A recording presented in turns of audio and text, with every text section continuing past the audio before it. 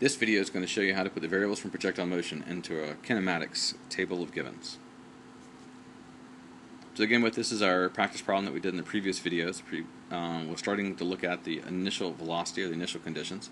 The bicycle is traveling at 20 meters per second when it takes off the building, so it maintains its speed up the ramp. And the ramp is at a 30-degree angle with the horizontal, so the bicycle will also leave at an angle of 30 degrees with the horizontal. So from the previous video, we had established that it's going at an angle originally, and so we broke that up into horizontal and vertical components.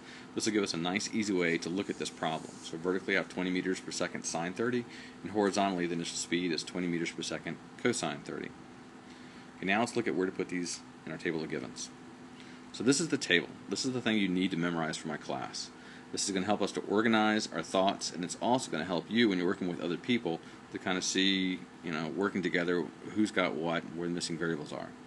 To begin with, there are all the kinematics variables you got to know. VO, X, TVA.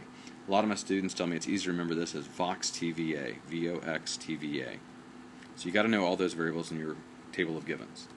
Next, we divided it up into horizontal and vertical givens. Remember, these are vectors. And in the previous video, we took a diagonal initial velocity and broke it up into a horizontal and vertical piece. So I can refer to it vertically as VYO, Y, VY, and AY. So every variable that's going up and down, like in the previous problem, the previous video, we had that initial velocity that's going up and down can go in here. As long as it has a direction that goes up and down, it can go in this column. Now horizontally, I have kind of the same idea. So horizontally, every variable that goes back and forth will go in this horizontal column. In other words, VXO and X. VXO, X the direction, O is the initial velocity, would go in this column. X is the horizontal distance. And then if I look down this column, I can see that I have time next. Well, time is unique. It's a scalar, which means it doesn't have direction. So because it doesn't have direction, whatever value I put in the horizontal column, I can put the same value in the vertical column because there's no direction.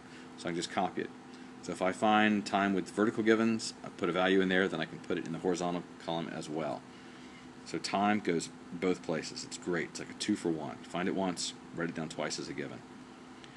Bottom two variables in the horizontal column: the final horizontal velocity and the final horizontal acceleration. Well, the assumption that we're having in our problems is that there's no net force acting on an object horizontally.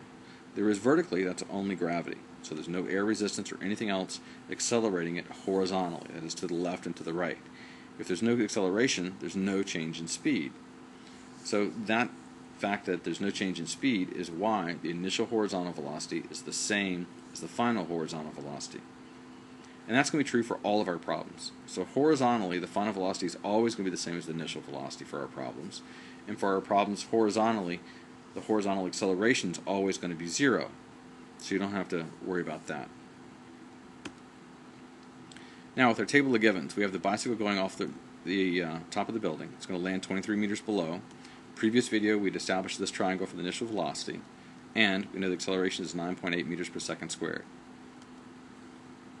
For our table, what we're going to do is take our values and plug them in. So at the bottom, you can see I already have two values. That's always going to be filled in, easy to do. Acceleration is always going to be 9.8 meters per second squared. It's the acceleration of gravity for us. If we go to a different planet with a different acceleration, I would have to change that number, but it's always going to be there going downwards. And horizontally, I know that that's always going to be 0. That's just a given for every problem that we're doing in this class. So vertically, if I look at my initial velocity starting at the top of the column, I know from my previous video and the triangle that I had 20 meters per second sine 30 is going up and down the triangle. In fact, it was going upwards, so I'll make it positive value. So I'm going to follow a simple rule. If it goes down, make it negative. If it goes up, make it positive. If it goes to the right, make it positive. Left, make it negative. Kind of like math class. Horizontally, it's 20 meters per second cosine 30. Going to the right, I'll make it positive. And my displacement, x, is going to be 23 meters, and it's going down, so I'm going to make that negative, because it's following my rule. If it goes down, negative. If it goes up, positive. So I'm pretty much set at this point with all the variables that I have. I have to find the others somehow using this table, and that's what the next video is going to talk about, is how to use kinematics and this table in order to answer the questions.